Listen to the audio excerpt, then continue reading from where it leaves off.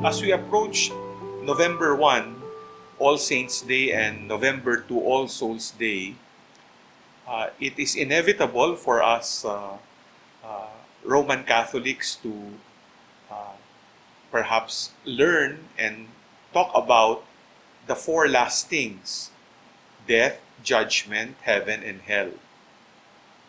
Kaya lang ko kalimitan, pag pinag-uusapan po natin itong four last things, medyo naiiwan yung isang mahalagang doktrina ng simbahan. Ito po yung Purgatory. Naalala ko tuloy isang kwento. Meron pong isang pari at isang driver na namatay, pumanaw po, nasa pintuan ng langit, nandun sa harap nila si San Pedro. Unang kinausap ni San Pedro yung driver. Sabi ni San Pedro,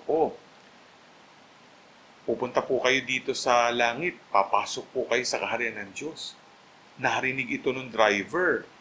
Medyo excited na yung pare kasi sabi niya, naku, kung yung driver nakapasok sa langit, sigurado na ako.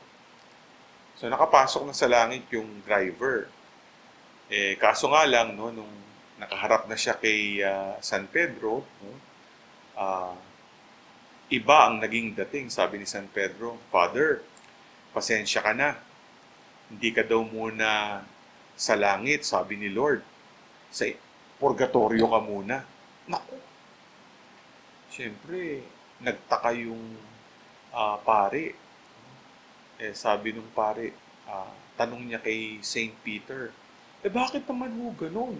Yung driver, nakapasok sa langit. Ako nga, nag-serve kay Lord. No? Nag-serve ako sa simbahan. Ako pa yung magpo-purgatorio muna. Sumagot si San Pedro, kasi naman po, Father, ganito ang nangyari, no? At kung babalikan natin yung nangyari sa lupa, no? Itong driver na pumasok sa langit, nung siya ay nagdadrive ng bus, no? Alam niyo, mabilis magmaneho. Sabi, parang king of the road. Kaya dahil sa sobrang bilis magmaneho sa highway, yung mga pasahero napipilitang magdasal. Ayun. Kaya napapabanal yung mga pasahero. Kayo po, Father, pag nagsesermon, natutulog po mga tao. Anyway, kidding aside, what is purgatory?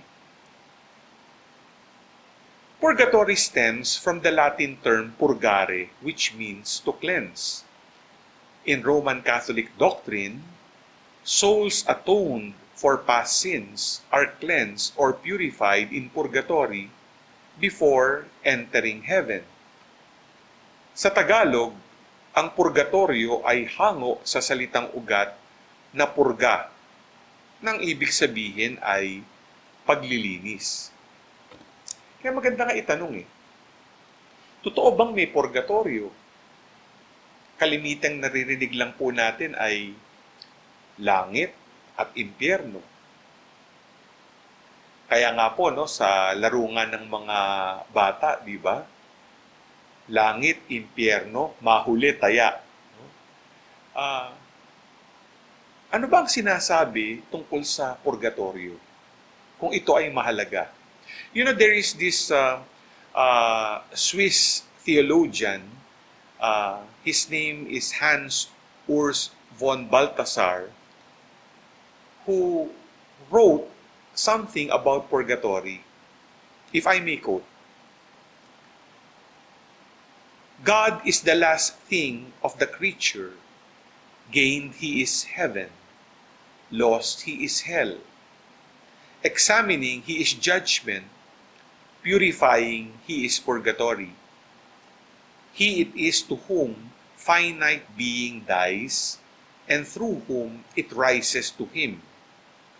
In him, this he is. However, as he presents himself to the world, that is in his Son, Jesus Christ, who is the revelation of God, and therefore the whole essence of the last things. Medyo malalim po yung sinasabi nitong itong kilalang teologo na ito. No? Pero parang sa paliwanag niya, sa kanyang pagninilay, sa kanyang pagmumulat, no?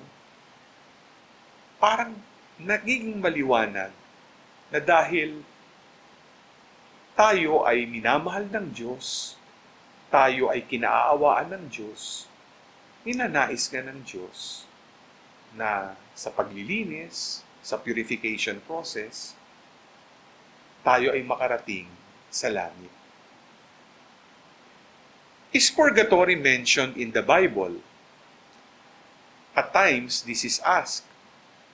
Or if we look at the Bible, how should we understand purgatory from the perspective of Scripture?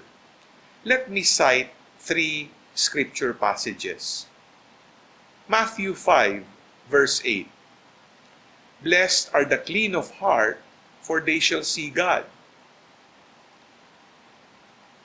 Matthew 12, verse 32, and whoever speaks a word against the Son of Man will be forgiven, but whoever speaks against the Holy Spirit will not be forgiven, either in this age or in the age to come. And finally, from the first letter of Peter, chapter 1, verse 3, Blessed be the God and Father of our Lord Jesus Christ, who in His great mercy gave us a new birth to a living hope through the resurrection of Jesus Christ from the dead. If we reflect on these 3 scripture passages, key words come out. Mercy, forgiveness, love. And I think we can only understand purgatory from the vantage point of God's forgiveness, God's mercy, God's infinite love. Kaya nga ayon po sa Biblia, mauunawaan natin ang purgatorio, hindi pasang-awa sa Diyos, bagkos ay dakilang awa ng Diyos sa atin. Now you might ask, what does the church teach about purgatory? In the Catechism of the Catholic Church, number 1031, it is written, and I quote,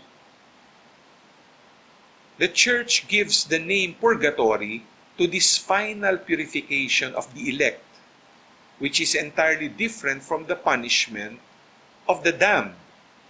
The Church formulated her doctrine of faith on purgatory, especially at the councils of Florence and Trent. Alam niyo po, no, marami pong mga councils o konsilyo, no, na doon lumalabas po yung mga mahalagang doktrina ng simbahan. Kaya nga sinasabi nga po dito sa Catechism of the Catholic Church, isang binigyan po ng citation ay Council of Florence. And it is in this council, for instance, dated July 6, 1439, that the declaration of the existence of purgatory was presented. 2 points. First, it is not a place but a state where the dead are purified.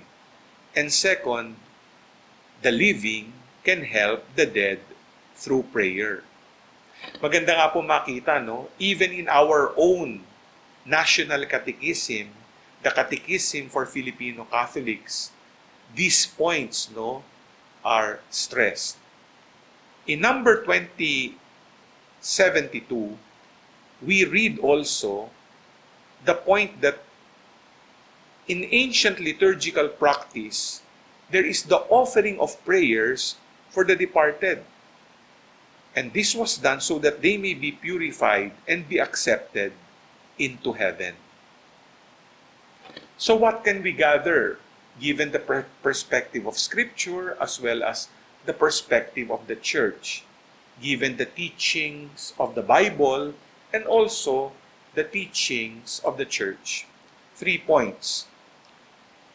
So the Church's belief in purgatory shows, first, the conviction that one can be in the presence of God only with absolute purity. Second, that in the other life, God, as we quote from Romans 2 verse 6, will give to each one according to his deeds, that death classifies human beings into distinct levels of perfection according to their use of freedom and how they serve others. And third, that we believe in the mercy, compassion, and love of God. We have a God who gives us many chances to merit eternal life. Kaya nga po ang purgatorio ay biyaya mula sa Diyos. Hindi dapat katakutan, bagkos ay hiwaga ng pagmamahal ng Diyos sa atin. Naalala ko ulit isang kwento. Mayroong isang paring namatay. Nandun siya sa pintuan ng langit. Di sinalubang siya ni San Pedro at sabi doon sa pare, "Ako, Father, ikaw ay makakapasok na sa heaven." Di syempre, tinuro siya ni San Pedro sa heaven. Ang nangyari nga po ay, habang nandun siya, nakita niya, may mga anghel. No? What do we expect in heaven? I'm sure there is really this experience of angels. Ang nangyari nga po, nakita niya yung mga anghel, iba't iba, pero may napansin siya, may mga katangi-tanging mga angel na ikot ng ikot, ikot ng ikot. Medyo naging curious siya. Tinanong niya kay St. Peter, bakit po itong mga angel na ito, itong ikot ng ikot? Ayan. Sabi niya, yan mga guardian angel yan. May naka-assign dyan na isang kaluluwa. Kaso yung mga umiikot na angel na yan, kaya sila umiikot, yan ay para matulungan na makarating yung mga nasa purgatorio sa langit. Ganun ba? Kasi syempre may mga parang binabayarang mga pagkakasala. Gusto ng Diyos mapunta lahat sa langit. Ganun ba? Ganun pala. Kaya kita niyo may mga angels ikot ng ikot. Tapos pinakita siya ng isang angel. St. Peter, bakit yung particular angel na yun? Kung baga sa electric pan, parang number 3. Ang bilis ng ikot. Bilis ng ikot. Nako, Father, yan ay naka-assign sa iyong obispo na nasa purgatorio para medyo mabayaran ng maraming kasalanan at makarating dito sa langit. Sana po hindi mangyari sa akin yan. Brothers and sisters, I'd like to quote Saint Catherine of Genova. And she said, "There is no joy compared to those who are in purgatory except for the saints in heaven.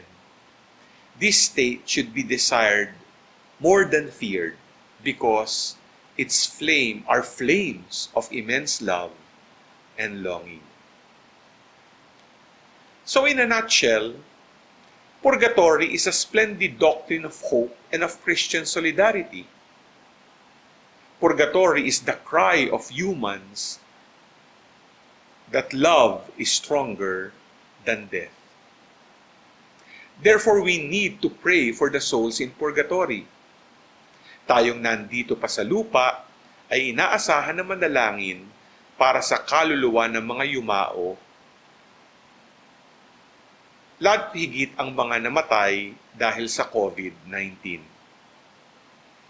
When I was young, as we prayed the rosary as a family, and even now, we were actually taught by our mother that after praying the whole mystery of the rosary, we would still end by praying for the poor souls in purgatory.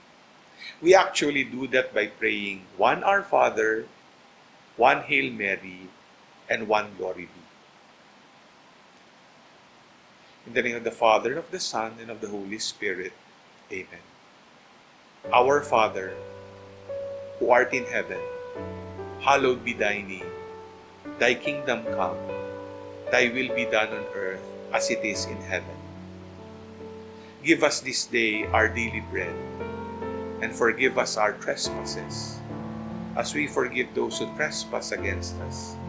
And lead us not into temptation, but deliver us from evil.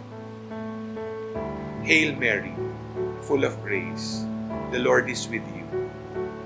Blessed are you among women, and blessed is the fruit of your womb, Jesus. Holy Mary, Mother of God, pray for us sinners, now and at the hour of our death. Amen. Glory to the Father, and to the Son, and to the Holy Spirit, as it was in the beginning, is now, and will be, forever. Amen. Eternal rest grant unto them, O Lord, and let perpetual light shine upon them. May their souls rest in peace.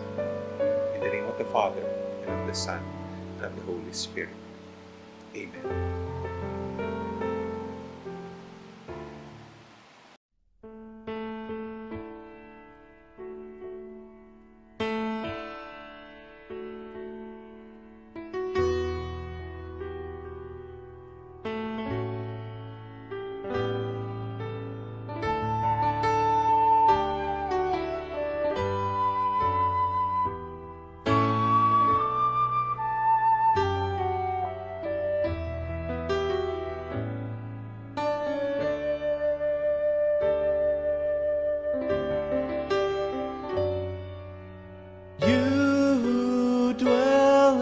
Shelter of the Lord, who abide in his shadow for life.